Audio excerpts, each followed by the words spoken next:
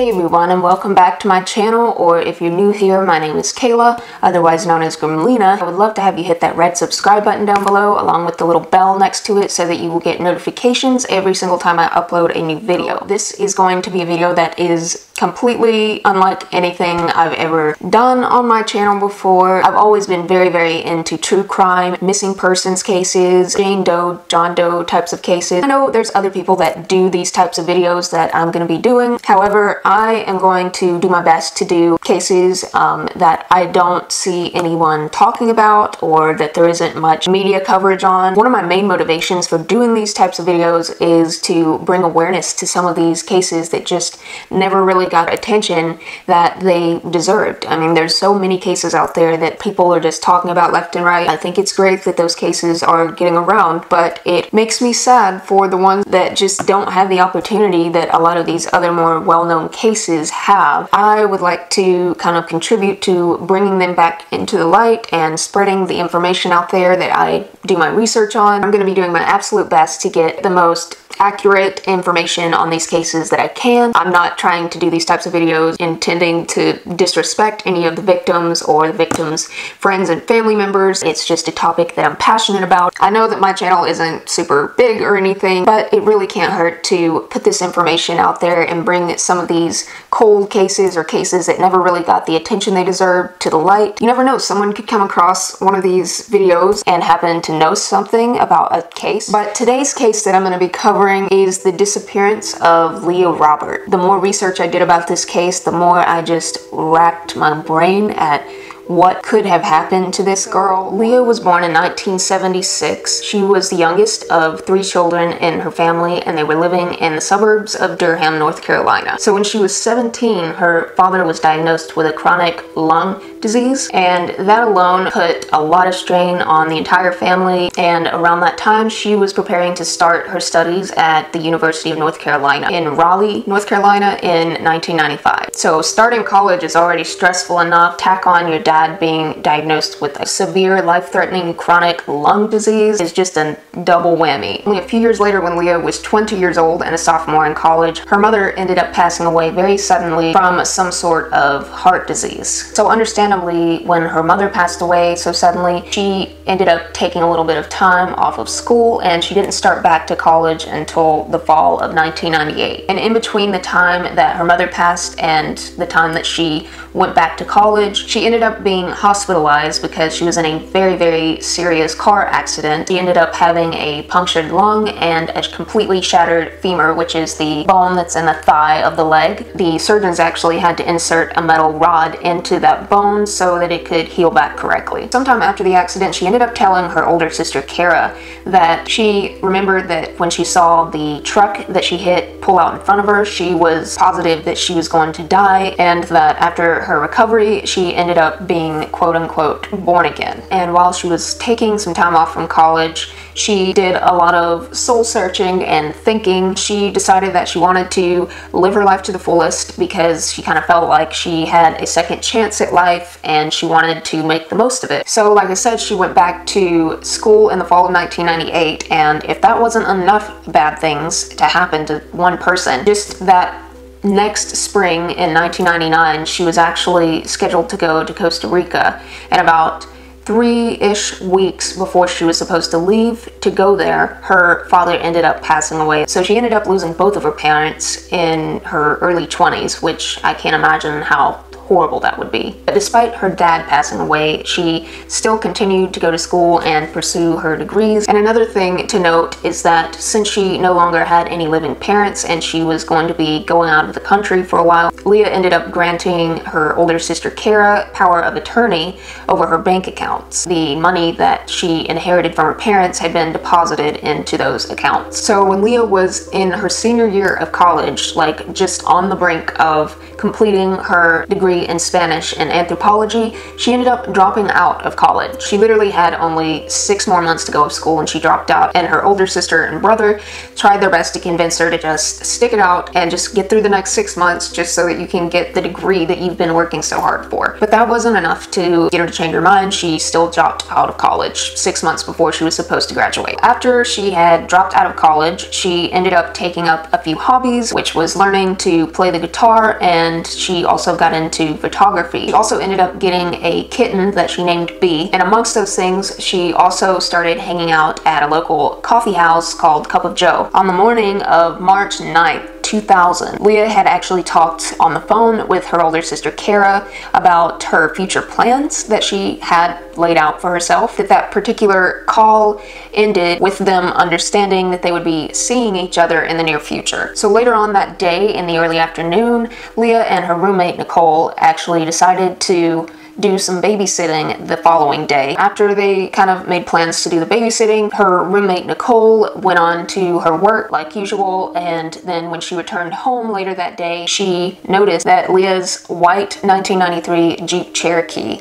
was not there, and Leah also was not there at their residence. At the time, her roommate didn't really think anything of it because she was kind of used to Leah being gone and coming back at unknown and random intervals of time, and since she had dropped out of school, she had just been living off of her parents' inheritance for the time being, so she had no need to go to any kind of job or anything. So her roommate just went on and did her regular thing. The next day, Leah never showed up to the appointment that they had to babysit, and she also never showed up by the end of the following day either. So that was when her roommate was kind of alarmed by not seeing her all day and her not showing up or calling or anything about the babysitting appointment. So the following day after that, Leah still had not showed up at all, and on that day she had friends and family calling looking for Leah because apparently some of her family and friends had planned to see Leah during that time or something, and then she didn't show up. That's when her roommate really got alarmed. So that following Monday, which was March 13th, her roommate Nicole ended up reporting Leah missing. So the day after that Monday that they reported her missing, Leah's roommate Nicole and her older sister Kara ended up going and searching through her room to look for any kind of clues or indications as to why she had been absent for the last several days. They did end up discovering that like a majority of her clothes were missing, so that suggested to them that she had planned to leave for a lengthy amount of time. Her kitten was not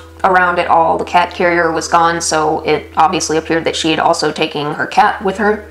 So unfortunately, my camera cut out some pretty significant parts, so I'm gonna have to do a voiceover for this. But upon searching Leah's room, they also found that she had left a note on her dresser, and one part that she wrote in it said, "I'm not suicidal, I'm the opposite," and she was reassuring her sister and her friends that everything was fine with her. She even mentioned Jack Kerouac, basically confirming that her trip was inspired by his books like she had talked about with her friends before. I'm gonna leave a link in the description below that tells more details about Jack Kerouac and his books, which is quite interesting knowing that Leah was so deeply into his work. And along with the note, she also left a bundle of cash, which was about a month's worth of her share of the rent, and she suggested that she would eventually be coming back home. Although I wasn't able to find a photo of the note in its entirety, I heard that the note was rather jumbled, and I kind of wonder if Leah was maybe having some sort of mental breakdown, and with all that she had been through, I really don't think that it sparked that. Anyways, the note was illustrated with a drawing of the Cheshire Cat's grin, as she was a big fan of Alice in Wonderland, but I feel that she intended for the drawing to have a deeper meaning behind it, with how the Cheshire Cat is here, and then it's gone, and then he reappears.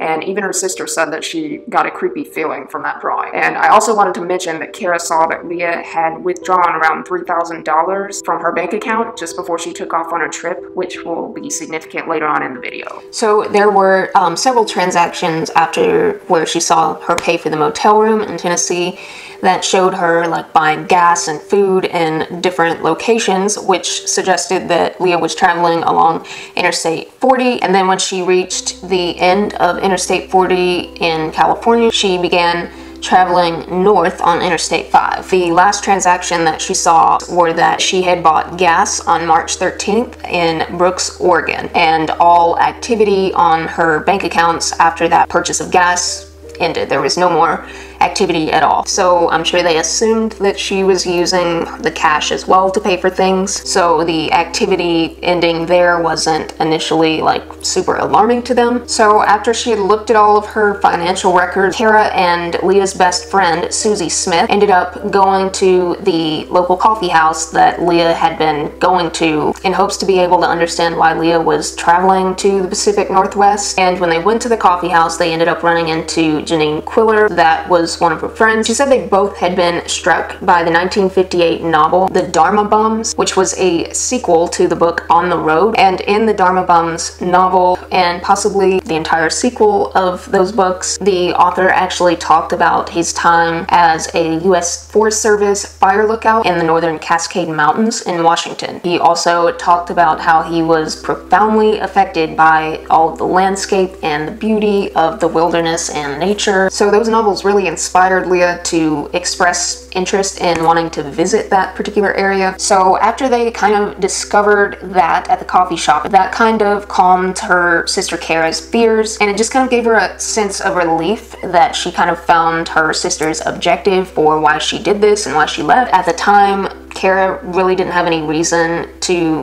think that something bad had happened, and they just went on about living their life until March 18th, which was just a few days later. Leah's sister Kara was absolutely 100% expecting her sister to call her on her 26th birthday. However, she did not receive any call that day from Leah. So instead of receiving a happy birthday call from her sister Leah, she unfortunately received a note from the Durham County Sheriff's Office. And the note was just basically telling her to call one of their counterparts in the Whatcom County Sheriff's Office all the way in Bellingham, Washington. So after she made that call, Kara ended up finding out that her sister's Jeep Cherokee was found in a very remote forest earlier that day. Unfortunately, Leah was nowhere around, and it was just her Jeep. So all the way in Washington, early that morning of March 18th, there was a couple that was jogging on Canyon Creek Road, which was a side route of Mount Baker Highway. The area was very isolated. There was only a select few houses in the area, and there was also some logging camps. This particular area was super close to the Canadian border. So as they were jogging along, they noticed on a really tight curve at the top of a slope some articles of clothing lying on the side of the road. And strangely enough, there was also some pieces of clothing that had been tied to some of the trees and branches that were on the side of the road. So after they discovered that in the woods right below there, in a very steep embankment, they found Leah's Jeep Cherokee, which was very severely damaged. So obviously when they discovered this, they immediately called the police and had them come out and investigate this accident scene. So apparently from the path that the Jeep took through the trees and the extent of the damage of the Jeep and the trees that it plowed through, they were able to determine that the car was going about 40 miles per hour when it went off the side of the road and down the embankment. And everything that was in the Jeep had been majorly tossed around and even tossed out of the Jeep, which suggested that it had rolled over multiple times. But the very bizarre thing about this is they were not able to find any evidence that there was anyone in the car. They weren't able to find a drop of blood anywhere. There was no like shattered parts on the windshield where they might have hit their head or something. The seatbelts weren't stretched or anything. Those are just things that you would expect to see in a crash like that if there were people actually in the car when it crashed. All of that kind of suggested that this crash might have been staged or planned and there wasn't actually any occupant in the car at all when it went off of the embankment. But another very bizarre thing about this scene was that there were blankets and pillows from inside the car that had been tied onto the windows where the glass had been shattered out. That kind of suggested that there had been someone using the Jeep as shelter or something after it had crashed. They were also able to find some of Leah's belongings scattered throughout the woods. They found her passport, her checkbook, her driver's license, her guitar, clothes, her CDs, and several other things. They also found like bits of cat food, and they found the cat carrier, suggesting that she did indeed take her kitten B with her, but to this day the cat has never been found either. They also discovered a pair of pants that had $2,500 in one of the pockets. They also found like valuable jewelry. So since they found a considerable amount of cash and valuable things scattered around the scene, they pretty much ruled out that this was some sort of robbery. But shortly after they found her Jeep, Leah's older sister Kara and her brother Heath took matters into their own hands, and they decided to travel out to Bellingham, Washington to assist in the investigation. They also found amongst Leah's belongings at the scene a box of like mementos that she had from her trip. One of the things in the box was actually a ticket stub, which was a showing for the movie American Beauty in the theaters in the Bellingham Bellis Fair shopping mall. I believe that the showing time for the movie was like 2 p.m., something like that. So once they discovered this ticket stub and that she had possibly went to this theater in this shopping mall, her brother and sister actually saw a sit-down restaurant in the mall, and I believe it was the only sit-down restaurant in that shopping mall. They just felt like it was a restaurant that Leah would have gone to get something to eat. But once they did this, it actually led police to 2 different customers, both of which were men, who not only remembered Leah being there that day, but they claimed that they had also sat on either side of her at the counter, and they said that she was talking with them about Jack Kerouac and her plans of how she wanted to imitate what she had read in the books, which in my opinion was not a good idea on her part if she did that, because telling some guys that you have no clue who they are, that you're traveling on the other side of the country alone, that is dangerous to say the least. No matter how nice the people seem to be, I don't think it's a good idea to tell them what your plans are or anything like that. However, the second guy that they had questioned ended up saying that Leah had left with a third guy, and he said that she called him by the name of Barry, and he actually provided a very, very detailed description of this Barry guy. But the strange part about this is that none of the other customers or other employees or even the other guy that sat next to Leah that day said that they never saw this Barry guy that she supposedly left with, so they weren't able to back this guy's claims up. So of course they ended up towing Leah's Jeep Cherokee to a police garage where they continued to kind of investigate the vehicle, and they were also joined by the FBI. There were 2 aspects of the evidence that they discovered that suggested that Leah had been a victim of some sort of crime. The first being that the amount of money that they found in one of the pockets of her pants suggested that she had not spent even close to the amount of money that she would have needed to stay in Bellingham for several days. And the second aspect is the fact that they found Leah's mother's engagement ring under one of the floor mats, which she constantly wore. Her friends and family in North Carolina claimed that she would never voluntarily take that ring off because of the sentimental connection that it had to her mother that had passed, unless she had just completely forgotten who she was. So after all this, her brother and sister returned back to North Carolina after having been out there for about 4 days. When they arrived back home, they had been kind of working up this theory that Leah might have been like badly injured in the accident and might have had some sort of head injury where she had amnesia and just kind of like wandered off. So that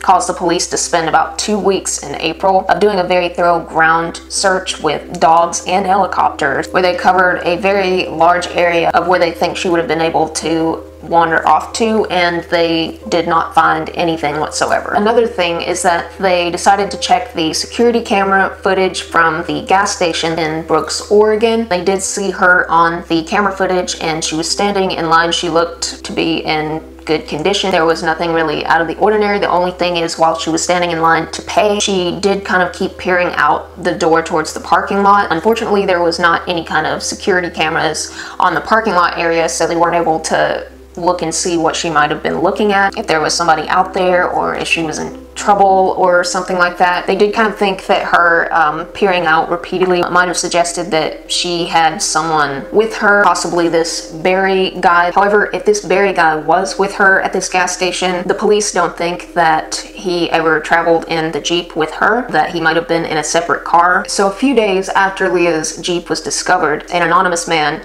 called in to report a sighting of Leah, and he had claimed that his wife had saw her like looking really confused and possibly disoriented at a gas station somewhere in Everett, which was pretty close to Seattle, Washington. After he had told them that, he started to become really nervous and he just hung up without identifying him or his wife. However, the police did consider this tip credible, and it might have been the last known sighting of Leah. So after the initial investigation, Leah's sister Kara told the police to just keep her Jeep in case there were like other clues that were to pop up years down the road. And it's a very good thing that she did, because later on in 2006, they were able to use it to get a little bit more evidence. The detective that was assigned to Leah Roberts' case initially had retired. The new detective that was assigned to the case, Mark Joseph, he ended up noticing when he was looking through the files of Leah's case that the car and the contents inside of it had not been fully processed, which is insane to me. Like, why would it not be fully processed? You should turn that Jeep inside out trying to get any and all information that you could possibly get as to what the heck might have happened. So Mark Joseph and another young detective ended up finishing their job. Believe it or not, no one had ever looked under the hood of the Jeep, so they ended up prying open the hood. Another really bizarre thing to me is that I read in several places that the wire to the starter relayer was cut in the Jeep,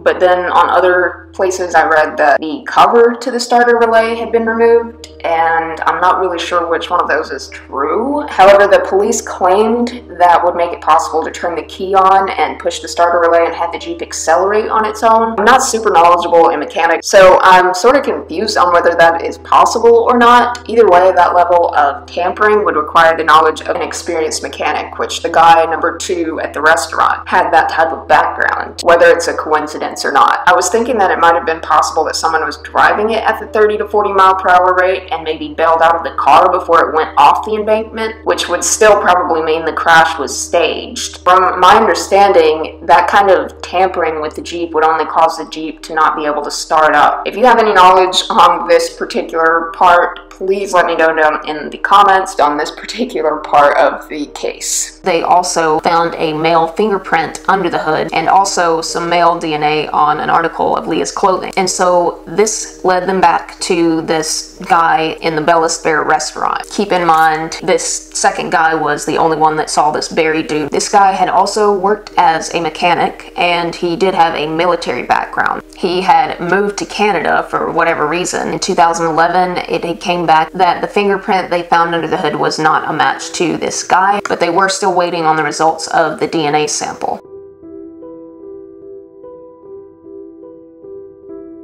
The detectives that are on this case continue to believe that evidence that they have found so far will hopefully lead eventually to a resolution to this case, even though they have done repeat searches of the area with using dogs, and they also were using metal detectors because she did have that metal rod in the femur of her leg, so that would have been a surefire way to identify her body if she were to be found. But nothing new ever came from all of those searches. The police and the investigators on this case, from my understanding, believe that Leah was a victim of foul play, but the evidence that they have found definitely suggests a variety of theories. No one can be 100% sure of whether she is dead or alive today. So that is pretty much the information that I was able to find. This case has just like blown my mind, and it's just so bizarre to me. Leah seemed to be a pretty carefree type of girl and might have been a little bit too trusting of people and too willing to tell strangers that she might have run into her plans, what she was doing. You know, a young female traveling alone across the country, far away from home. I feel like someone might have noticed that and taken advantage of that, unfortunately. And even though the blankets and stuff on the windows hanging up looking like someone might have been using it as a shelter or something, that might have been part of the staging of it. That is unfortunately the theory that I'm leaning towards the most. It has been 17 years since she disappeared. I just really sincerely hope that one day her family is able to obtain justice for what happened to their sister, and I just can't imagine the pain that they've had to deal with losing both of their parents and their sister. I send all of my love to her family, her sister, brother, friends, anyone that knew her, and I just really hope that they are somehow able to solve this case eventually and help bring closure to her family. And there are people out there that think she might have staged this herself and used it as a way to just like run away and start a new life for herself under a different identity or something. Anything is possible. I wish I was able to find a little bit more information on this guy that had described this Barry dude that she left with. He's innocent until proven guilty, but you can't help but wonder if this guy really is somehow connected to her disappearance. It might be possible that he made up this description of this guy that he claimed that she left with to throw the attention away from him. Even though the fingerprint wasn't a match, I never was able to find anything on the DNA that was found on her clothing of whether that was a match or not. I assume that it wasn't, because I feel like I would have been able to find something on it. There's just this gut feeling that this guy at least knows more than he claims to know. And like I said, I'm not saying he's guilty. He could be completely innocent, but that is just my feelings on the case. I feel like she was planning to disappear for a while and eventually come back, but I feel like if that was the case, that she wasn't able to come back because she met with foul play of some sort. I've never really found any kind of further information on the cat and the cat carrier that they found and stuff. So that's another thing that really stands out to me as super bizarre. It's just so confusing. It almost sounds like someone purposely did all of these crazy things to throw the police off, like with all the blankets hanging on the car and the clothes tied to the trees. And I did see that some people think Leah might have been suicidal and just didn't want her loved ones to know and worry about that, but I really just don't feel she would have done something like that to her brother and sister, especially after they had already suffered the loss of both of their parents. I really don't even think she would have staged her own disappearance and started a new life, because again, that would mean her siblings would be suffering with yet another loss. If she is alive out there somewhere, the only theory that I think is like even logical is that she was actually in the Jeep when it crashed and sustained a head injury of some sort that caused amnesia or caused her to forget who she was, and she could be out there living a completely different life, not even knowing who she is. But even that theory, I feel, isn't really a strong possibility in my personal opinion. But again, that possibility can't really be ruled out. If there was any info in this video that I was wrong about, or if there's any information on this case that I failed to include in this video, please feel free to leave that in the comments down below. I welcome any kind of extra information you can bring in on this case. I'm very interested in hearing your theories or your thoughts on this case. If someone out there happens to be watching this video or has stumbled upon this case and you have any information or any tips that you could possibly provide the investigators with, I will be leaving a number that you can call down below. I'm pretty sure you can make it anonymous if you don't want to like identify yourself. You never know what small little thing might lead to solving a case. Once again, my heart goes out to Leah's family members. If you've made it to the end of this video, thank you so much for taking the time out of your day to watch. If you found this video interesting or you are excited about this new series I'm doing on my channel, definitely give this video a big thumbs up. It also really helps get my videos exposure, and I feel like that's super important in these particular types of videos. I hope you're having a wonderful day or wonderful night wherever you are, and I will see you all in my next video.